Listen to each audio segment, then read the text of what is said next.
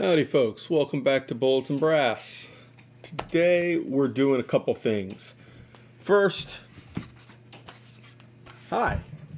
Is it an assault weapon or is it a modern sporting rifle that fires one of the weakest rounds that's still considered a rifle? I mean, it does fire one of the weakest rounds that still is considered a rifle round.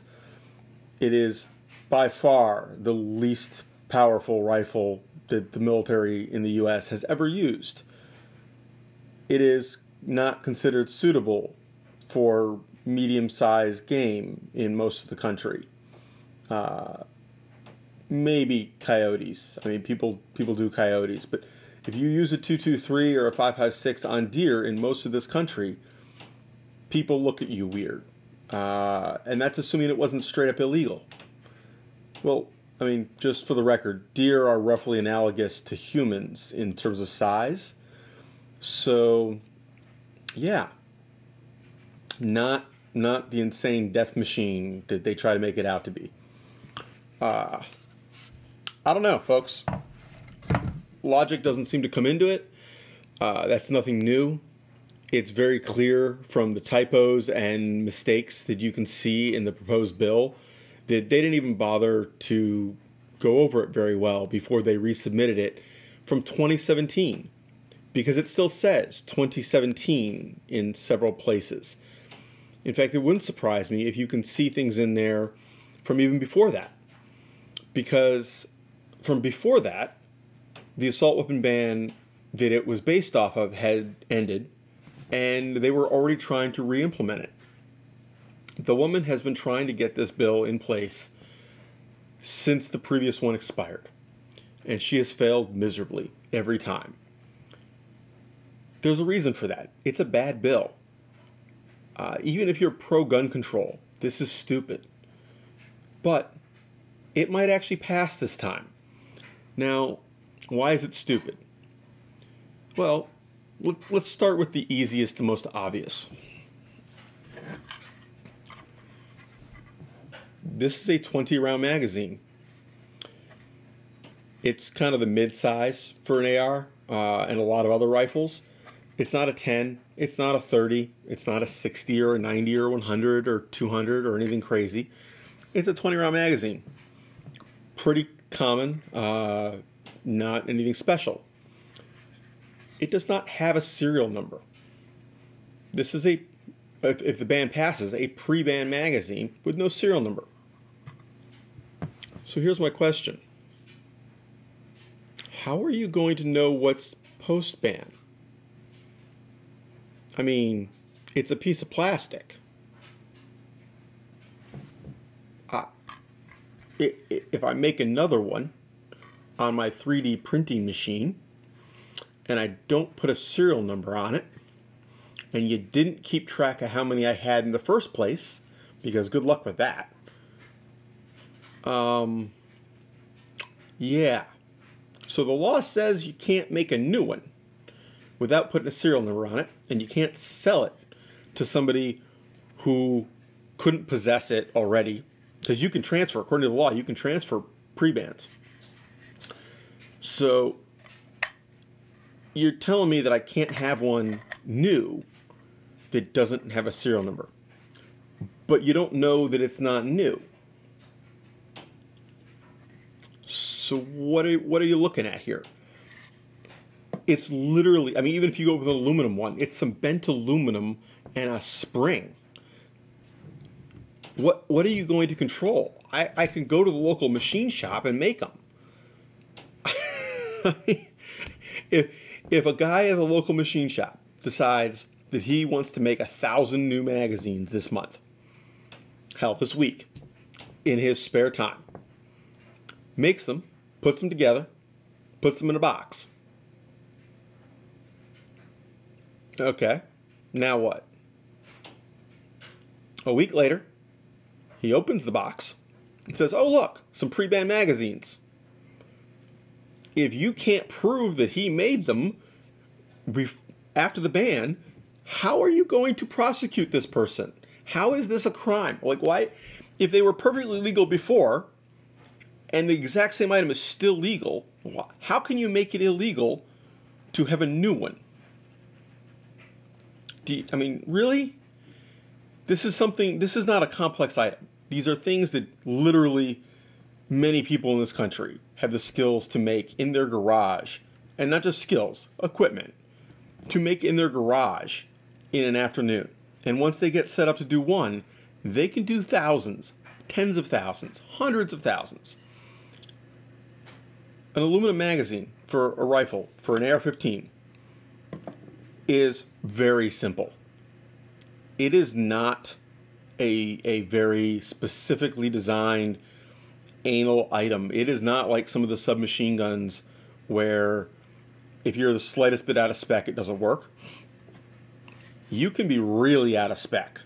And as long as it fits in the gun and these tabs are roughly the right size, it'll work. So, yeah. Just saying, it's stupid. Same thing with the guns themselves. So you're telling me I can't get a new lower. That's illegal. But if I buy one of the many, many millions of already existing lowers, that's okay. So when somebody dies, you can buy their old lowers. If somebody decides they don't need their extras, I can buy their lowers. I can buy all the uppers I want. That's not a firearm. But I can't go to the store and buy a new one. Because they're evil and scary. Then it gets better. Because in order to make this sound better for their sound bites, they list a whole bunch of firearms specifically allowed, exempt from this bill. But they were already exempt because they don't meet the criteria of the bill. Your Remington 700 or otherwise similar rifles, meaning every freaking bolt-action rifle on the market, is exempt from this bill. Okay, but they're not semi-automatic, and they don't generally use more than 10-round magazines. And the magazine limit isn't part of that exemption. So, yeah. I guess you could somehow make them meet the criteria. I don't remember if the semi-automatic part is a overriding criteria or if that's only one of. So I guess you could have a pistol grip bolt-action rifle with more than 10-round magazines and a flash hider or something. But really? What if somebody makes a different gun? What if somebody makes...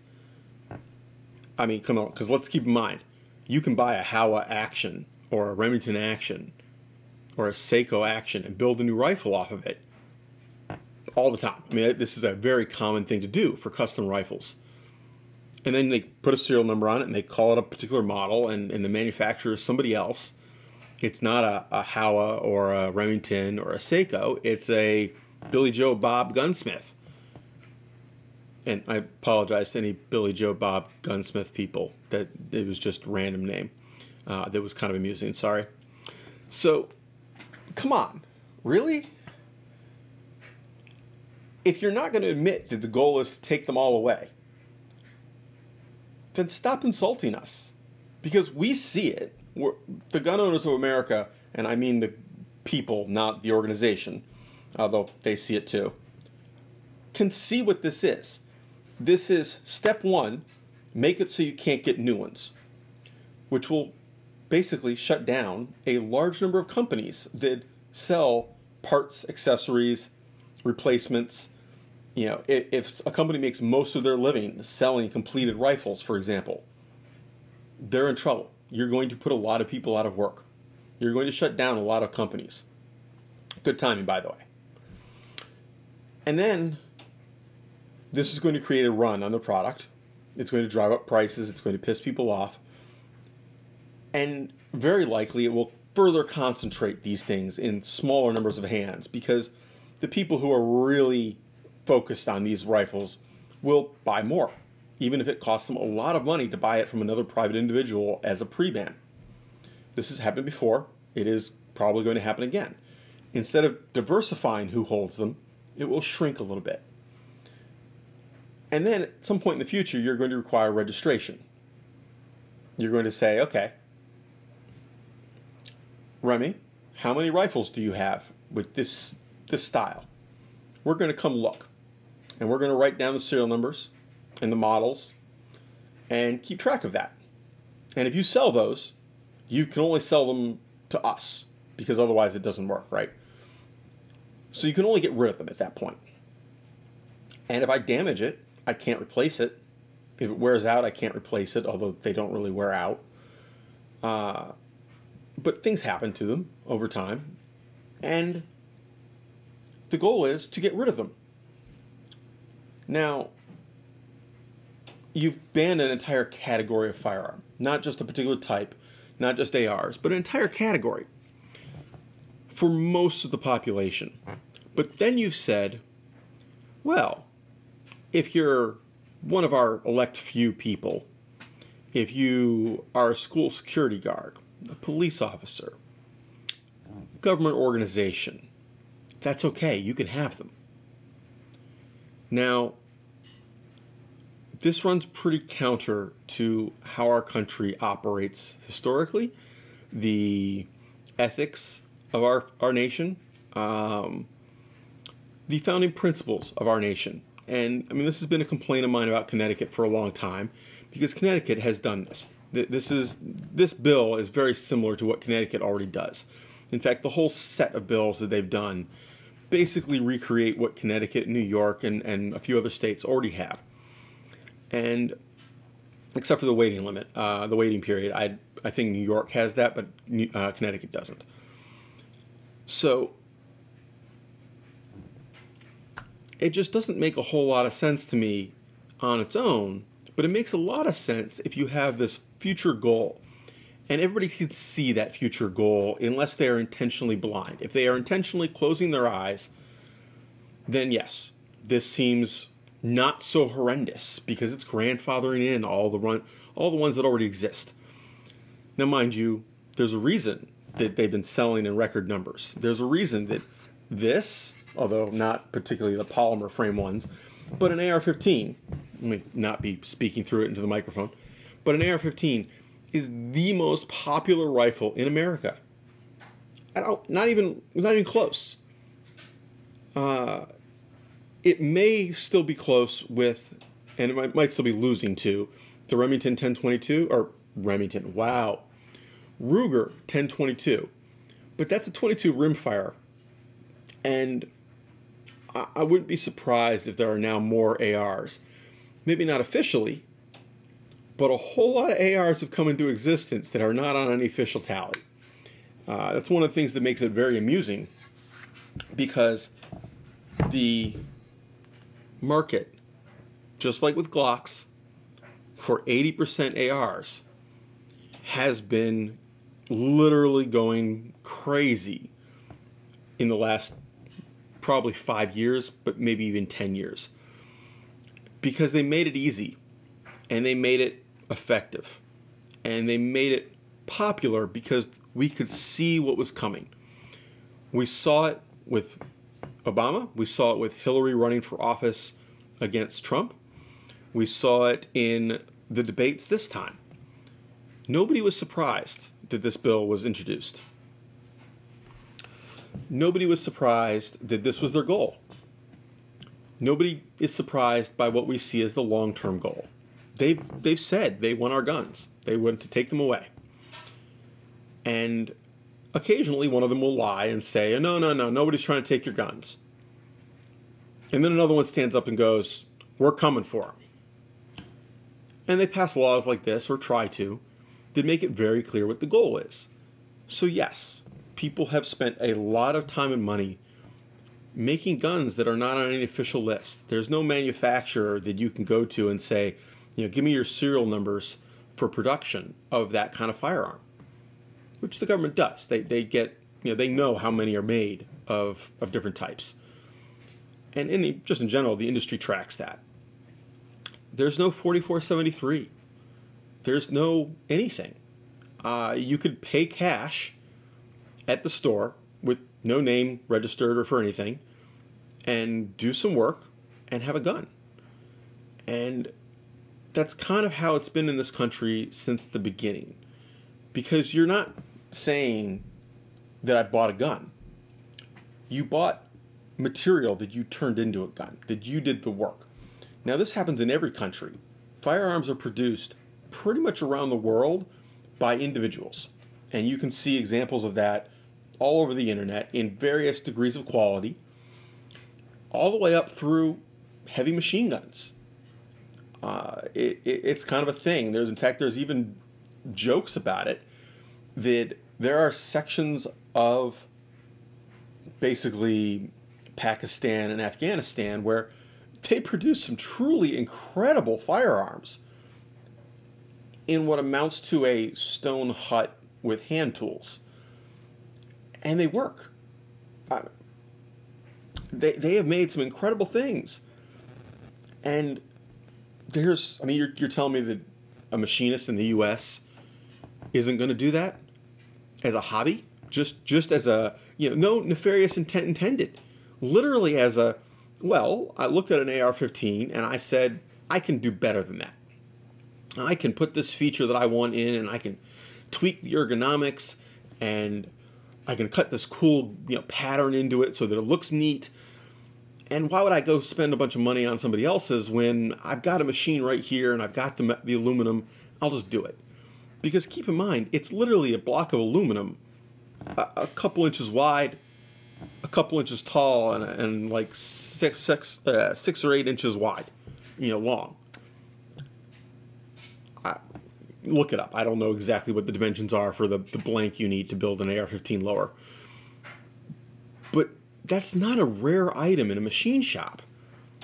Certainly, I can call McMaster Carr and go, hey, I need 2,000 of these.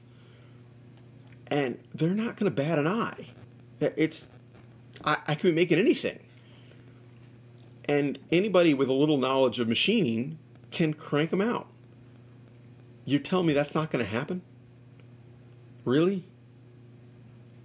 If you pass a law that says, at this point in this nation right now, right, you pass a law that says you can't have those if they're new. You can't make new ones. Can't buy them, can't sell them, old only. That somebody, and can't have, serial numbers that are new. But there was no requirement for serial numbers before unless you were selling it. So that machinist can make as many as he wants for himself. Or he can make some serial numbers on them that don't mean anything, were never recorded previously because there's no tracking of them in the first place. Sell them to his buddies. It's a crime. Sure. It's a crime now to do that without putting a serial number on it and tracking it. Most states have some form of tracking if you then sell a firearm. And certainly if he's doing this as a business, he's in violation unless he gets an FFL. But doesn't mean he can't do it. Murder is illegal. Much more serious, right? It happens all the time. Robbery, burglary, assault, these are all crimes. They happen all the time. So you're telling me this victimless crime of manufacturing a piece of metal that was previously absolutely legal, but now they've said you can't have new ones, is suddenly going to not happen. I don't believe you. And unless you're willing to send armed men with orders to kill people, you're not going to stop it. Which means that that's what they're willing to do.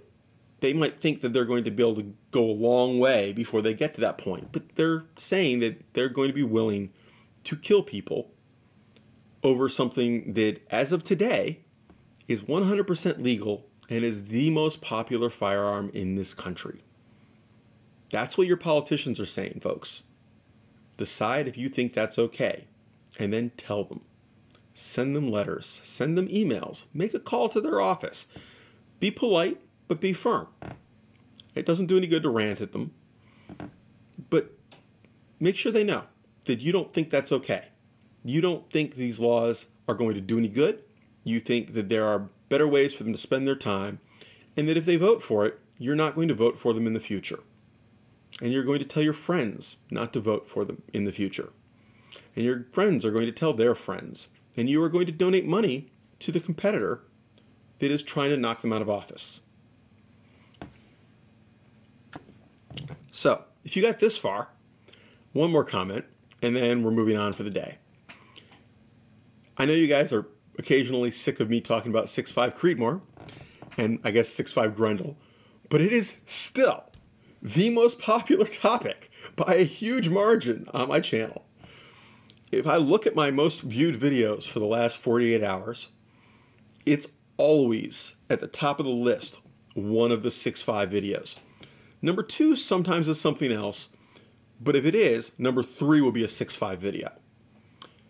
If you look at my total views on videos, it's not even close. I mean, like 10 times the view. So yeah, there will probably be more content about that. I don't even apologize. The vocal minority that is annoyed with it doesn't outweigh the silent majority that goes and watches it. The other thing I have to say is actually positive about criticism. You guys, at least several of you, have said on my video about, among other things, I get this regularly, but particularly the Magpul bipod. You tell me I'm wrong, or you tell me that I should do research on the product before I review it, or I should learn more about it, or something to that effect. Well, first, it wasn't a review. I didn't get that far, right? If you watch the video, I said that it was going to be kind of this would be part 1 of the video, and I would do some more with it and continue on to a review, but this was the unboxing. And we never got past the unboxing because, frankly, I didn't see the point. Now, I'm not saying there's nothing good about the product. I'm not saying that the Magpul bipod is junk. What I was saying is that, for me, I don't think it's a better product than what I already had. And that if I was going to replace what I had, or get another one, I would stick with that. I didn't think that the Magpul one improved on what was there. However, your opinion may differ. You may have knowledge that I do not have, that I did not see when I was messing with the product. So if you want to tell me I'm an idiot, if you want to tell me I'm wrong, tell me why. I am not against that bipod. If you give me something, that says, hey, there's this feature or this way you use it that makes it so much better, or that you were looking at it wrong in terms of your mental perception, my point of view was incorrect. Give me something. Don't just say I'm wrong, because I'll go buy another one and keep going with it if there's a reason to. But you can't just tell me I'm wrong. I mean, you can, but it doesn't do any good. I don't know what I'm wrong about. I presented my opinion. I looked at it. I said, it's wobbly, relatively, not horribly. I mean, there's certainly bipods that are way worse, but relatively, it doesn't seem super sturdy in terms of positioning. It seems durable, don't get me wrong. And it wasn't any lighter, really. So what was the benefit over that Harris that I have? Now, certainly, it is in the same price range. It is not a cheap bipod, but it isn't super expensive. It is Magpul. I like Magpul. I am not shy about that. I like their products. I think they do good work. Don't like all of their products, but I mean, I doubt each individual working at Magpul likes all of their own products. So give me something, and I'll go back and do an actual review based on that. Or maybe I won't. But just in general, if you're going to give me a criticism about a video or you disagree with what I said, give me more than that. Tell me why. Tell me where I'm wrong. And at least make it clear that you actually watched the video, because I love the comments where you looked at the headline, loaded the video long enough to type in your, supposedly scathing comment, and never watched the video, because if you had watched the video, your comment didn't make sense. So anyway, take care, have fun, stay safe, y'all, and don't panic. It hasn't passed yet, and we'll see what happens. But at this point, contact your senators, because they're all that are left. I think. I'm actually not sure the assault weapon ban is already through the House. I know one of the other ones is, but we'll see. I'm going to get this video up shortly. It'll probably be up for tomorrow morning. So that's it, folks. Ow. Say hi. Oof. Oof. Oof.